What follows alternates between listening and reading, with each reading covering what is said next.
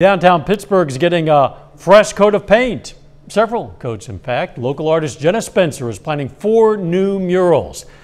You've probably seen her work before. She's the creator of the Greetings from Pittsburgh mural on the side of the Pittsburgh Area Chamber of Commerce.